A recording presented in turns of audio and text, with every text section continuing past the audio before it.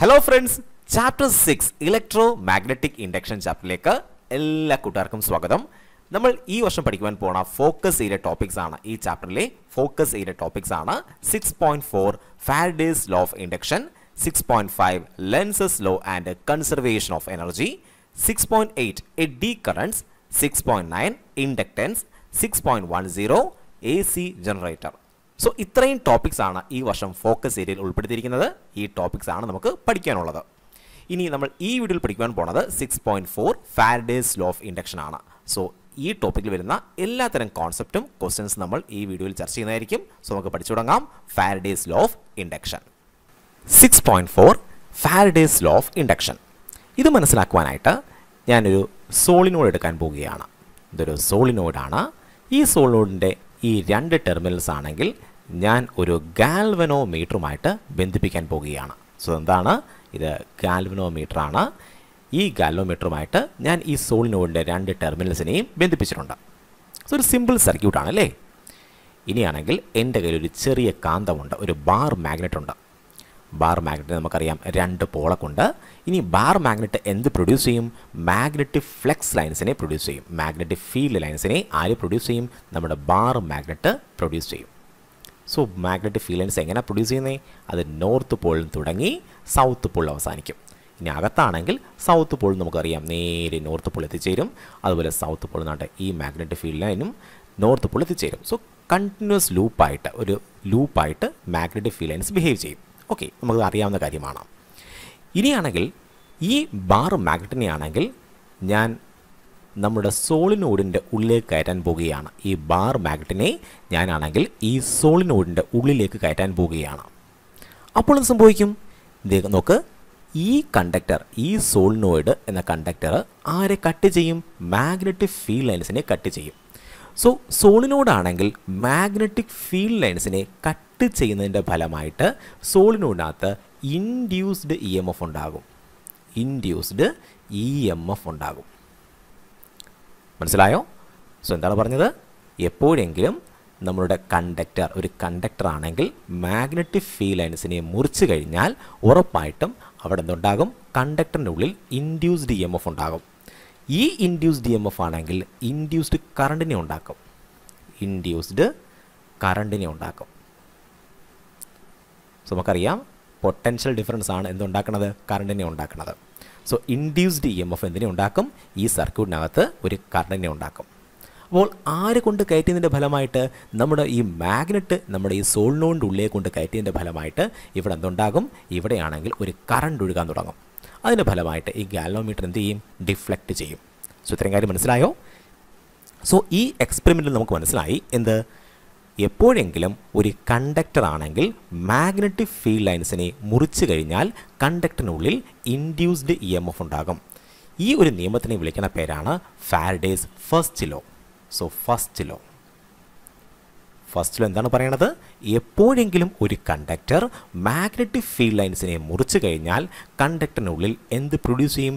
Induced E M F produce ചെയ്യും. മനസ്സിലായോ? ഇതാണ് ഫാരഡേയുടെ first law. So ഫാരഡേയുടെ first law പറയുന്നത് ഇങ്ങനെയാണ്: whenever magnetic flux linked with a circuit changes, ഒരു സർക്യൂട്ടുമായി ബന്ധപ്പെട്ടിരിക്കുന്ന മാഗ്നറ്റിക് ഫ്ലക്സിന് ചേഞ്ച് ഉണ്ട് എങ്കിൽ എന്ന് വെച്ചാൽ എന്താണ്? നോക്ക്, ഇവിടെയാണെങ്കിൽ മാഗ്നറ്റിക് ഫ്ലക്സ് ഈ സർക്യൂട്ട് എന്താണ്? ചേഞ്ച് ചെയ്തുകൊണ്ടിരിക്കുകയാണ്. നമ്മുടെ ഈ കാന്തം മൂവ് ചെയ്യുന്നതനുസരിച്ച് ഈ ഫ്ലക്സ് ചേഞ്ച് ചെയ്തുകൊണ്ടിരിക്കുകയാണ്, അകത്തേക്ക് വന്നുകൊണ്ടിരിക്കുകയാണ്. അപ്പോൾ ഓരോ കോയിലും അനുഭവപ്പെട്ട ഫ്ലക്സിൻ്റെ വാല്യൂ ചേഞ്ച് ചെയ്തുകൊണ്ടിരിക്കുകയാണ്. ശരിയല്ലേ? നോക്ക്, ഈ മാഗ്നറ്റ് ആണെങ്കിൽ നമ്മുടെ ഈ സോളിനോഡ് കോയിലിൻ്റെ ഉള്ളിലേക്ക് കയറ്റുമ്പോൾ എന്ത് സംഭവിക്കും? ഈ മാഗ്നറ്റിക് ഫ്ലക്സ് തുടക്കത്തിലാണെങ്കിൽ ഈ മാഗ്നറ്റിക് ഫ്ലക്സ് ആണ് ഇവനുമായിട്ട് ലിങ്ക് ചെയ്യുന്നത്. ഇത് അകത്തേക്ക് കയറ്റുമ്പോൾ ഈ മാഗ്നറ്റിക് ഫ്ലക്സ് ലിങ്ക് ചെയ്യും. വീണ്ടും അകത്തേക്ക് കയറ്റുമ്പോൾ ഇവിടെയുള്ള മാഗ്നറ്റിക് ഫ്ലക്സ് ലിങ്ക് ചെയ്യും. ഇനിയും അകത്തേക്ക് കയറ്റുമ്പോഴത്തേക്കും ഇവിടെയുള്ള മാഗ്നറ്റിക് ഫ്ലക്സ് ആയിരിക്കും ഇവനോട് ലിങ്ക് ചെയ്യുന്നത്. സോ ഇവിടെയാണെങ്കിൽ ഒരു കോയിലിനെ സംബന്ധിച്ച് ചേഞ്ച് ഇൻ മാഗ്നറ്റിക് ഫ്ലക്സ് ആണ് ഉണ്ടാവുന്നത്. മാഗ്നറ്റിക് ഫ്ലക്സിൻ്റെ വാല്യൂ ചേഞ്ച് ചെയ്തുകൊണ്ടിരിക്കുകയാണ്. ശരിയാണോ? അപ്പോൾ ഈ മാഗ്നറ്റ് മൂവ് ചെയ്യുന്നതനുസരിച്ച് കോയിലിന് എക്സ്പീരിയൻസ് ചെയ്യുന്ന ഫ്ലെക്സിൻ്റെ വാല്യൂ ചേഞ്ച് ചെയ്തുകൊണ്ടിരിക്കുകയാണ്. അതാണ് പറയണത് whenever magnetic flex linked with a circuit changes. So magnetic flex change ഉണ്ടെങ്കിൽ ആരാണ് ചേഞ്ച് ചെയ്യുന്നത്? മാഗ്നറ്റിക് ഫ്ലെക്സ് ലൈൻസിന് ചേഞ്ച് ഉണ്ടെങ്കിൽ ഉറപ്പായിട്ടും എന്തുണ്ടാകും? സർക്യൂട്ടിനകത്ത് ഇൻഡ്യൂസ്ഡ് ഇ എം എഫ് ഉണ്ടാകും. Induced E M F is produced. So ഇത് എന്തിനെ ഉണ്ടാക്കും? ഈ ഇൻഡ്യൂസ്ഡ് EMF നമുക്കറിയാം, അത് ഇൻഡ്യൂസ്ഡ് കറണ്ടിനെ ഉണ്ടാക്കും. ഈ കറണ്ടിൻ്റെ ഡയറക്ഷനൊക്കെ നമ്മൾ അടുത്ത വീഡിയോയിൽ ചർച്ച ചെയ്യുന്നതായിരിക്കും. സോ ഈ കറണ്ടിൻ്റെ ഡയറക്ഷൻ എങ്ങോട്ടാണ്, ഈ മാഗ്നറ്റ് അകത്തേക്ക് കയറ്റുമ്പോൾ നമ്മളുടെ ഈ നീഡിൽ എങ്ങോട്ടാണ് ഡിഫ്ലക്റ്റ് ചെയ്യുന്നത് തുടങ്ങിയ കാര്യങ്ങൾ നമ്മൾ അടുത്ത വീഡിയോയിൽ ലെൻസസിലോ പഠിക്കുന്നതായിരിക്കും. സോ ഇവിടെയാണെങ്കിൽ നമ്മൾ കറണ്ടിനെ പറ്റിയല്ല ചർച്ച ചെയ്യുന്നത്, ഇവിടെ നമ്മൾ ഇൻഡ്യൂസ്ഡ് EMFനെ പറ്റിയാണ് ചർച്ച ചെയ്യണത്. സോ ഫാരഡേയുടെ ഫസ്റ്റ് ലോ പറഞ്ഞ എന്താണ്? എപ്പോഴെങ്കിലും ഒരു സർക്യൂട്ടിലാണെങ്കിൽ ചേഞ്ച് ഇൻ ഫ്ലെക്സ് ഉണ്ടായിക്കഴിഞ്ഞാൽ, ഫ്ലെക്സിന് ചേഞ്ച് ഉണ്ടായിക്കഴിഞ്ഞാൽ ഉറപ്പായിട്ടും സർക്യൂട്ടിലൂടെ എന്തുണ്ടാവും? സർക്യൂട്ടിനകത്ത് ഒരു ഇൻഡ്യൂസ്ഡ് EMF ഉണ്ടാകും. ഇനി നമുക്കറിയാം ഈ ഇൻഡ്യൂസ്ഡ് EMF എന്തിനെ പ്രൊഡ്യൂസ് ചെയ്യും? കറണ്ടിനെ പ്രൊഡ്യൂസ് ചെയ്യും. അതിനെപ്പറ്റിയാണെങ്കിൽ നമ്മൾ അടുത്ത വീഡിയോയിൽ ഡിസ്കസ് ചെയ്യുന്നതായിരിക്കും. സോ ഇപ്പോൾ നമുക്ക് ഇൻഡ്യൂസ്ഡ് EMFനെ പറ്റി നോക്കാം. നമുക്ക് ഇൻഡ്യൂസ്ഡ് EMFനെ E എന്ന അക്ഷരം കൊണ്ടാണ് സൂചിപ്പിക്കുന്നത്. സോ ഇനി ഈ ഇൻഡ്യൂസ്ഡ് EMFൻ്റെ വാല്യൂ ഉണ്ടല്ലോ, അത് എത്രയാണ്? So induced EMF, ഇതിനകത്തുണ്ടായ induced EMFൻ്റെ value എത്രയാണ്? ഈ ഇൻഡ്യൂസ്ഡ് EMFൻ്റെ വാല്യൂ എന്ന് പറഞ്ഞു കഴിഞ്ഞാൽ rate of change in ഫ്ലെക്സിന് equal ആയിരിക്കും. നോക്ക്, ചേഞ്ച് ഇൻ ഫ്ലെക്സ്, ഫൈ എന്ന് പറഞ്ഞാൽ എന്താണ്? ഫ്ലെക്സ് ആണ്. ഫൈ എന്ന് പറഞ്ഞാൽ ഫ്ലെക്സ് ആണ്. ഫ്ലെക്സിൻ്റെ ഇക്വേഷൻ എന്താണ്? B.A എന്നാണ്. ഫ്ലെക്സിൻ്റെ ഇക്വേഷൻ എന്താണ്? B.A ആണ്. B എന്ന് പറഞ്ഞാൽ എന്താണ്? Magnetic field intensity. A എന്ന് പറഞ്ഞാൽ ഏരിയ ഓഫ് ക്രോസ് സെക്ഷൻ. ഇതെങ്ങനെയാണ് വന്നതെന്നറിയാമോ? ഇത് വന്നത് ഇങ്ങനെയാണ്. നമുക്കറിയാം മാഗ്നറ്റിക് ഫീൽഡ് ഇൻറ്റൻസിറ്റി എന്ന് പറയുന്നത് ഒരു കാന്തമുണ്ട്. ഈ കാന്തത്തിന് 2 പോളുണ്ട്, നോർത്ത് പോളുണ്ട്, സൗത്ത് പോളുണ്ട്. ഇതാണെങ്കിൽ മാഗ്നറ്റിക് ഫീൽഡ് ലൈൻസിനെ പ്രൊഡ്യൂസ് ചെയ്യുന്നുണ്ട്. സോ എനിക്ക് മാഗ്നറ്റിക് ഫീൽഡ് ഇൻറ്റൻസിറ്റി വേണം.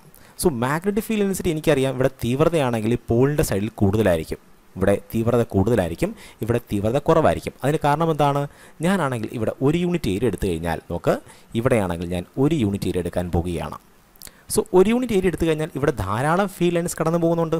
ഇവിടെയാണെങ്കിൽ 1 യൂണിറ്റ് ഏരിയ എടുത്തു കഴിഞ്ഞാൽ അവിടെ ഫീൽഡ് ലൈൻസിൻ്റെ എണ്ണം കുറവാണ്. സോ ഞാൻ പറയും ഇവിടുത്തെ ഇൻറ്റൻസിറ്റി കൂടുതലാണ്, ഇവിടുത്തെ ഇൻറ്റൻസിറ്റി കുറവാണ്. സോ ഇൻറ്റൻസിറ്റി എന്ന് പറഞ്ഞാൽ എന്താണ്? ഇൻറ്റൻസിറ്റി എന്ന് പറഞ്ഞു കഴിഞ്ഞാൽ it is A flex lines per unit area. 1 unit ഏരിയയിലൂടെ കടന്നുപോയ ഫ്ലെക്സ് ലൈൻസിൻ്റെ എണ്ണത്തിനെ വിളിക്കുന്ന പേരാണ് മാഗ്നറ്റിക് ഫീൽഡ് ഇൻറ്റൻസിറ്റി. ഇനി ഫ്ലെക്സ് എന്ന് പറഞ്ഞു കഴിഞ്ഞാൽ ഈ ഫൈ എന്ന് പറയുന്നത് ഒരു സ്കെയിലാർ ക്വാണ്ടിറ്റിയാണ്. ഈ എ എന്ന് പറഞ്ഞാൽ വെക്ടറാണ്, ഏരിയ വെക്ടറാണ്. അതുപോലെ മാഗ്നറ്റിക് ഫീൽഡ് ഇൻറ്റൻസിറ്റിയും വെക്ടറാണ്. അങ്ങനെ ക്രോസ് മൾട്ടിപ്ലൈ ചെയ്യാം. Phi which is equal to നമുക്ക് കിട്ടും B.A. എന്താണ് ഡോട്ട് വന്നത്?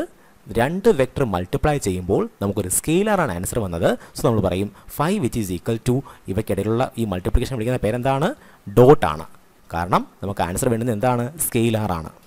സോ നമ്മൾ പറയും phi which is equal to B.A. So നമുക്ക് മനസ്സിലായി ഫൈ എന്താണ്. ഫൈ എന്താണ്? ഫ്ലെക്സ് ആണ്. ഫ്ലെക്സിൻ്റെ ഇക്വേഷൻ എന്താണ്? B.A ആണ്. ഇനിയാണെങ്കിൽ എന്താണ് ഡി ഫൈ എന്ന് പറയുന്നത്? Change in flex. നോക്ക്, സമയം മാറുന്നതനുസരിച്ച് ഈ കോയിൽ എക്സ്പീരിയൻസ് ചെയ്യുന്ന ഫ്ലെക്സിൻ്റെ വാല്യൂ എന്ത് ചെയ്യുന്നുണ്ട്?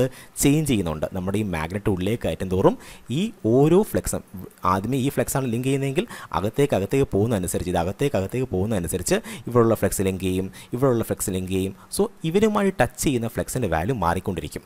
അതിനെ വിളിക്കുന്ന പേരാണ് change in flex. So change in flex എന്ന് പറയുന്നത് എന്താണ്?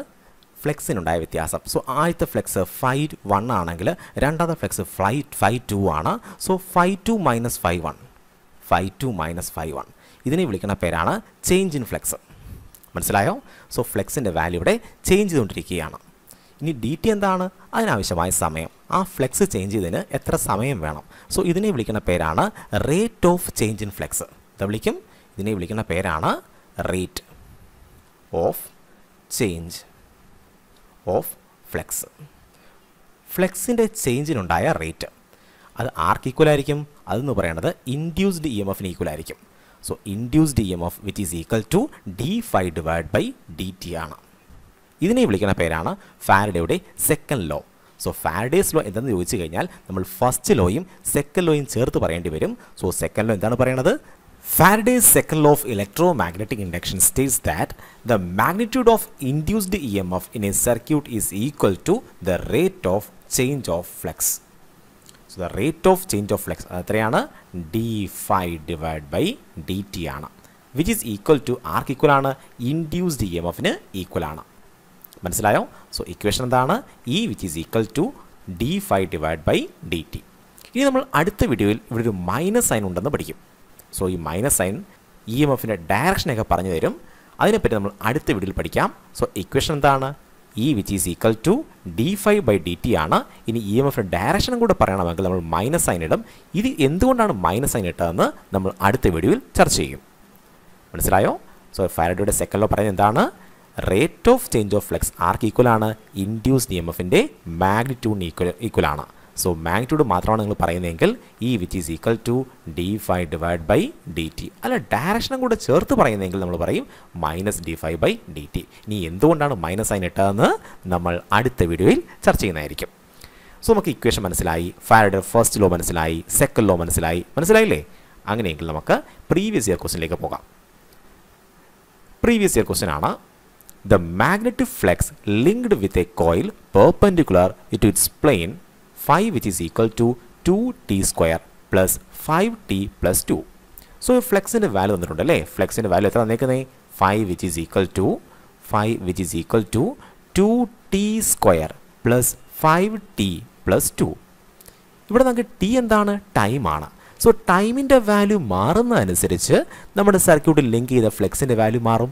ശരിയല്ലേ? ടൈമിന് നിങ്ങൾക്ക് ഇഷ്ടമുള്ള വാല്യൂ ഇട്ട് കൊടുക്കേ, ആ ടിയുടെ വാല്യൂ മാറുന്നതനുസരിച്ച് ഫ്ലക്സിൻ്റെ വാല്യൂ മാറും. സോ ഇത് വേരിയിങ് ഫ്ലക്സ് ആണ്, സമയത്തിനനുസരിച്ച് ചേഞ്ച് ചെയ്യുന്ന ടൈം വേരിയിങ് ഫ്ലക്സ് ആണ് ഇത്.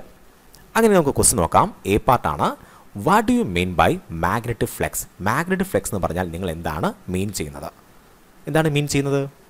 സോ മാഗ്നറ്റിക് ഫ്ലക്സ് എന്ന് പറഞ്ഞു കഴിഞ്ഞാൽ മാഗ്നറ്റിക് ഫീൽഡ് ലൈൻസ് ആണ്. മാഗ്നറ്റിക് ഫ്ലക്സ് എന്താണ്? മാഗ്നറ്റിക് ഫീൽഡ് ലൈൻസ് ആണ്. ആ ഫീൽഡ് ലൈൻസ് പ്രത്യേകം എന്താണ്?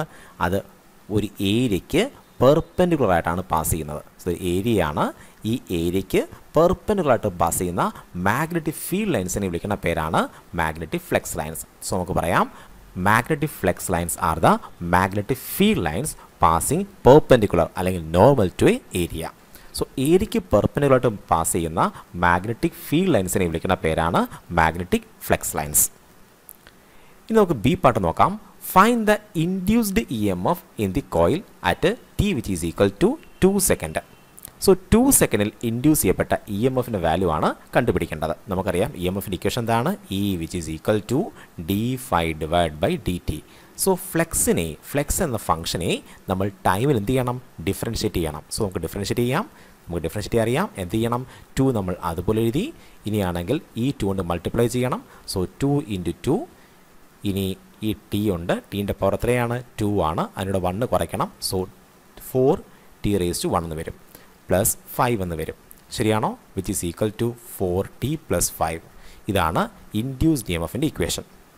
ഇനി ഇത് ഏത് സമയത്താണ് കണ്ടുപിടിക്കേണ്ടത്? Induced E M F at 2 second. അപ്പോൾ ടിക്ക് പകരം 2 ഇട്ട് കൊടുക്കണം. നമുക്ക് കിട്ടും 4 × 2 + 5 which is equal to 8 + 5 which is equal to 13 volt. E M എഫിൻ്റെ യൂണിറ്റ് എന്താണ്? വോൾട്ടാണ്. സോ നമുക്ക് ഈസി ആയിട്ട് ഇതിൻ്റെ വാല്യൂ കിട്ടിക്കഴിഞ്ഞു.